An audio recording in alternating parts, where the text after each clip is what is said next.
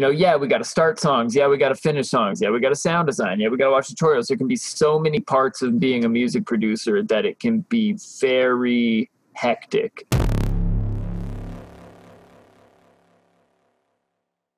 Checking the SoundCloud inbox this week, saw the homie KFISH put up a question for us in our inbox. He said he'd love it if we could talk in more detail about how we organize our time on a daily and weekly basis. Specifically, how do we balance making new stuff versus finishing tracks and doing tangential things such as sound design, watching tutorials, etc. He's been trying to commit to doing a few timer beats every week, but still trying to find the right balance so he's also actually finishing tracks and learning new stuff. Which one of you told KFISH what we'd be talking about today? Shout out KFISH for the most relevant question that we didn't know what we were talking about yet ever. For real. Yeah, for real. Okay, so let's start from the easy stuff. So the tangential things, sound design, making melodies, working on building yourself racks or patches. That's all of the stuff that you do after dinner, but before you go to bed, when you're able to wrangle your ape away from watching Netflix or any of the other things that feel like would be easier to do before you go to bed. Take that hour, take that 30 minutes, whatever it is, while you're brushing your teeth, make a serum preset. And you might get some toothpaste all over yourself if you're doing it for that long. It takes me about like 10 or 15 to make a good preset. Anyways, the things that you do at night when you don't have a plethora of time, whether it be an hour, 2 hours, 30 minutes, 10 minutes, that's when you make presets. That's when you make racks. Some of my favorite things that I've ever made that inspired songs were like a preset that I made on a Friday night and I sat down Saturday and I wrote a song, or a chord progression that I wrote Friday night in 10 minutes. And I was like, oh my God, I have to write a whole song out of this tomorrow. But those are the types of things that you want to do at night. Now, when you have, maybe between 2 and 4 hours or 1 to 2 hours, that's when I would say work on finishing music. Take that chunk of time that isn't so short that you want to be able to just finish a quick thing. You want to be able to get into the flow of like, what's the bigger picture of this mix? Make sure that, all the decisions that I'm making are coherent. And so that's, I think, kind of things that I like to do when I have like, between 1 and 4 hours. If you got more than 4 hours, turn your phone off if you can. Just turn your goddamn phone off. Turn your notifications off. Unplug your Wi-Fi. Like legit unplug that shit. Yeah, I don't want any distractions for you.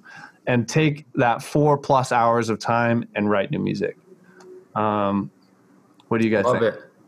Man, I think one good thing to add to that, like, absolutely those shorter sessions, ill.Gates in the ill methodology that we referenced earlier speaks on having those daytime and nighttime sessions. Like, you got all day, write some new shit. You got a few hours at night between dinner and bedtime, like, do little things, those sound design sessions, making mud pies, making instrument racks, building the tools that will help you move faster on writing day, watching tutorials and taking notes. But within that, I feel that for me, something that works really well is to have like a focus for the season, and not necessarily like a 3-month season, but like, right now I feel one of my weak points that I really want to shore up is sound design. So for the next month, I'm really going to focus on making serum patches over and over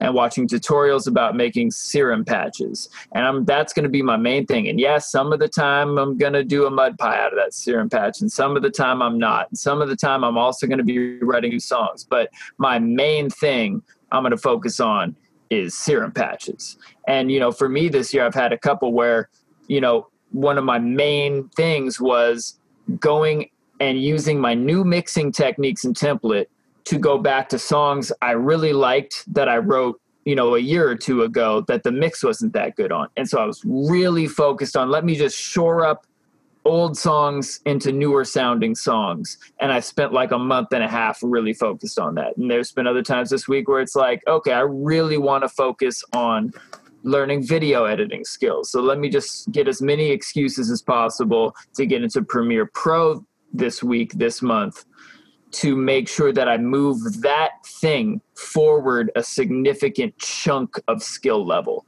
have a significant amount of level ups with this one thing. Because just like with anything, if you're spreading yourself too thin and trying to go in too many directions at once, none of those are going to make any significant process, and it can get discouraging, or progress, pardon me. And the process can get discouraging if nothing makes progress. So, we got to start songs. Yeah, we got to finish songs. Yeah, we got to sound design. Yeah, we got to watch tutorials. There can be so many parts of being a music producer that it can be very hectic and bog you down.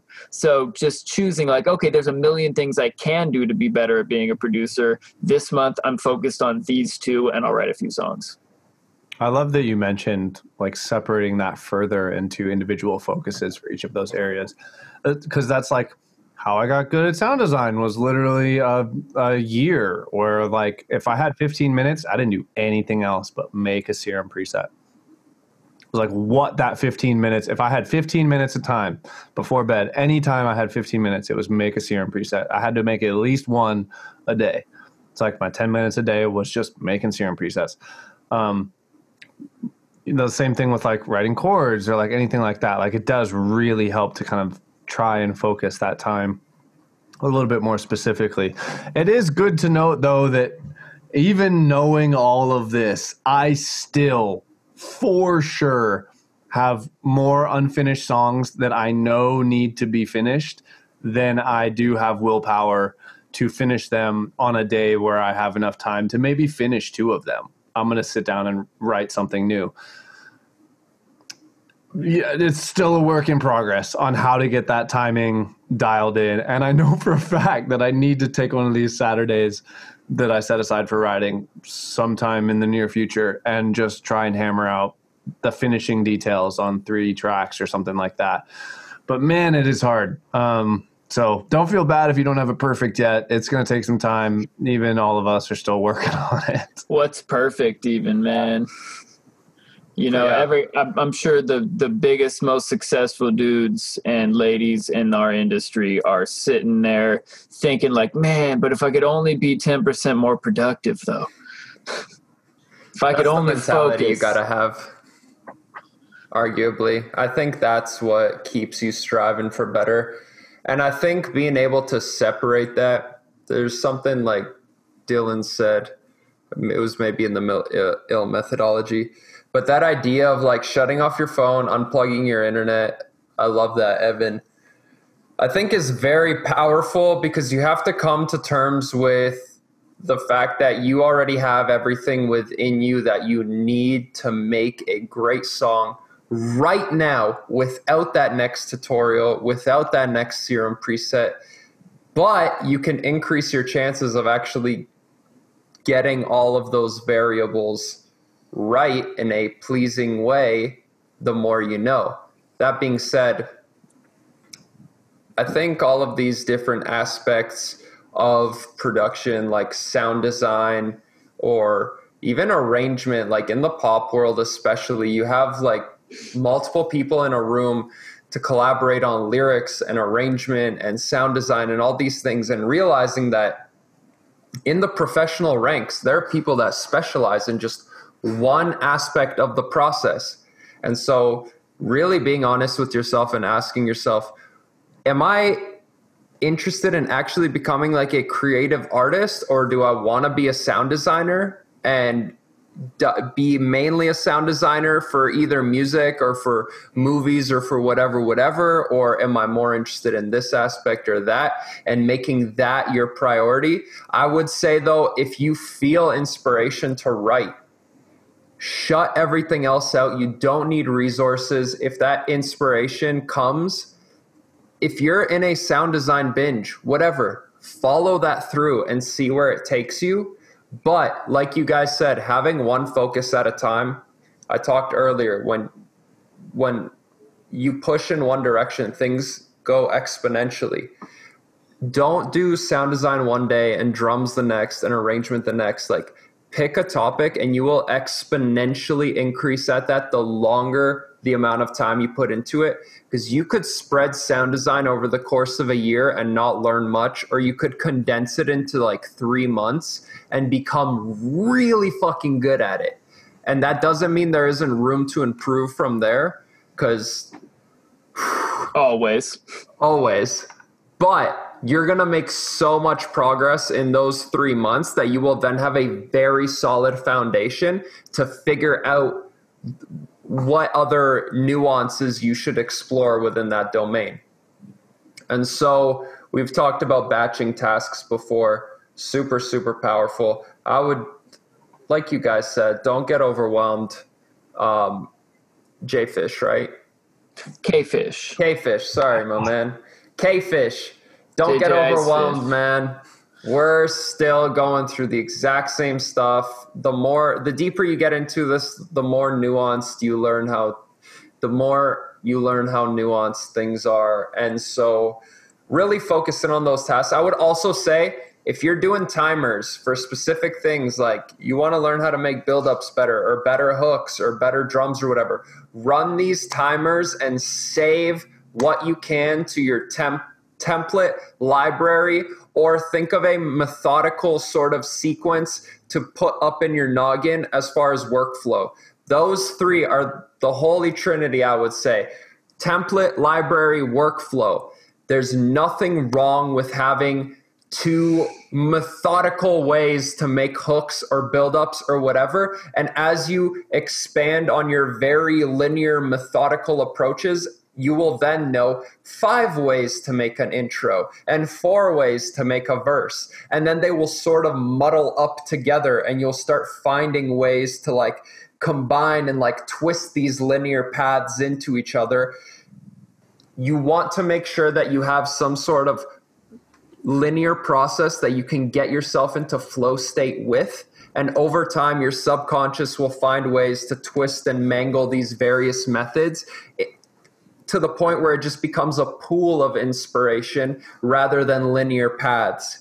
You will have this pool of inspiration you can just reach into and find some sort of combination of those 4 ways to make an intro and 3 ways to make a verse and 7 ways to, not even 2 ways to make a hook and whatever. You quickly realize that there's so many combinations in which you could apply those very methodical approaches to, and there's so many variables within that I would just say, even if you have 1 way to do everything, watch a tutorial, write out a list, make it into a timer, rinse, repeat. As you get faster at it, you'll free up more mental RAM, and you can start adding little steps. Maybe your drums go from kick, snare, hi-hats, crash to now you can do those 4 in like a couple minutes, a fraction of the time it used to take you. And now you can start incorporating things into your timer like reverse swooshes and textures and articulations in certain hits and velocity stuff. And you'll find more niche aspects of like what you can incorporate into those smaller components of your song. And they'll just get more detailed from there. And, yeah, I could go on about that all day, but that's the gist of it. Workflow, library, template. Find a way to incorporate your timers into one of those 3. Shout out KFISH for asking such a good question that you got all of us going seriously rabbit hole deep to answer it, because we were already talking about it. Yeah, man. And, so one thing I'm loving about what you're saying here, like the library organization, having the templates, having these processes. One thing it keeps coming up in my sessions this month. I've been telling people like, okay, yeah, you're worried about how many songs you're building, but I want you to stop that right now. Stop worrying about how many songs you finished or what a finished song even means. I want you to build these 2 machines that are going to help you. You're going to need a song starting machine and a song finishing machine.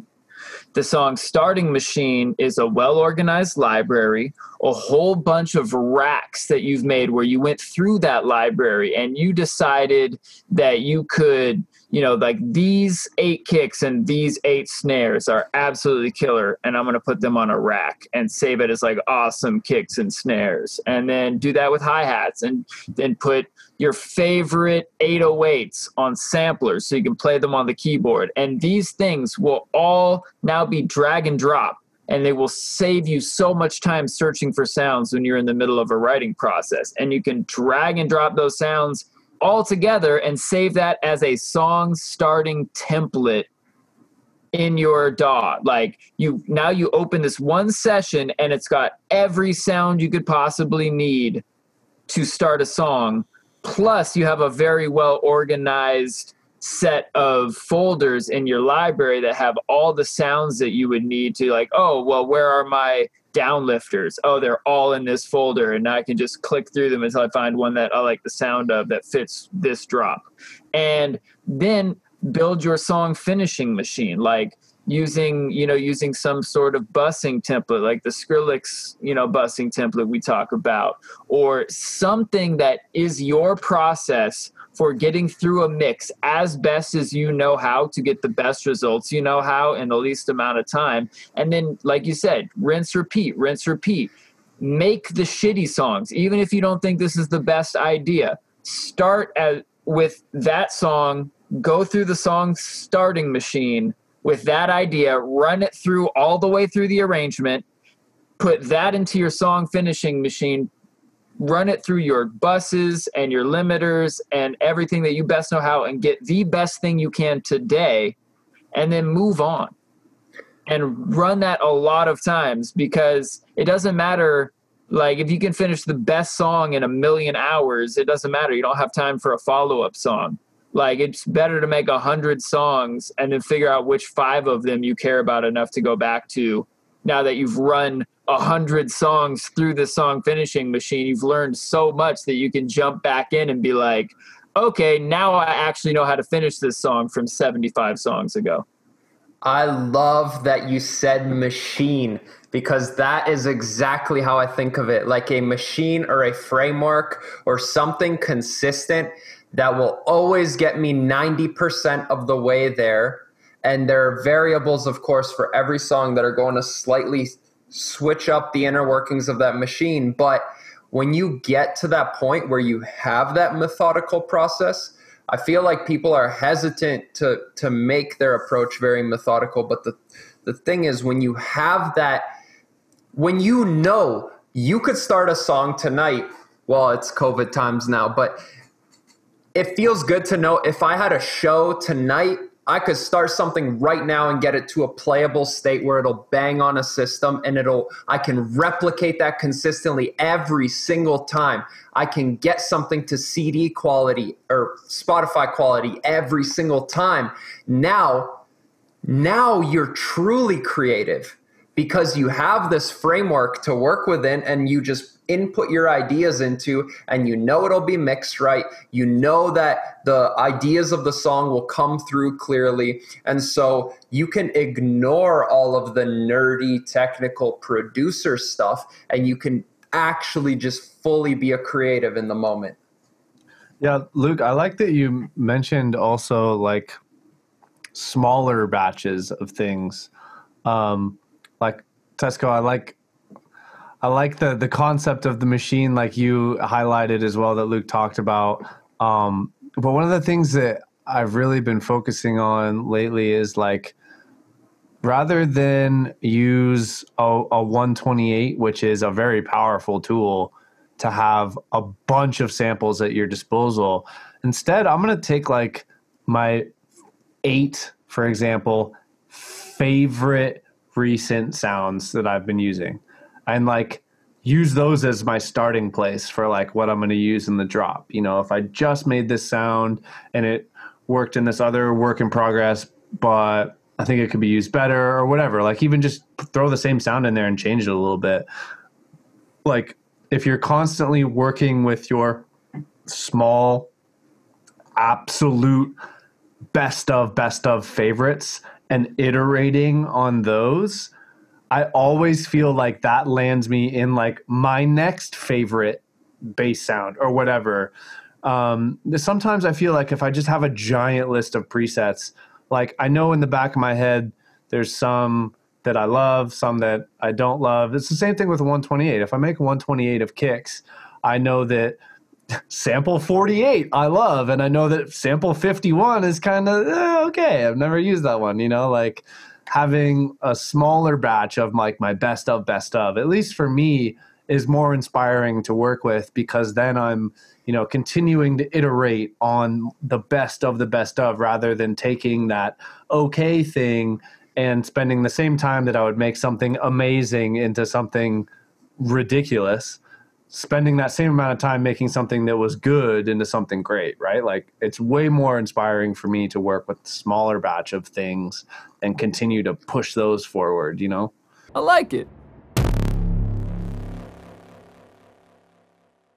What's up, humans? It's Luke, your friendly neighborhood trap Jesus. Thank you so much for watching our videos. We appreciate you. Remember to like and subscribe to our channels.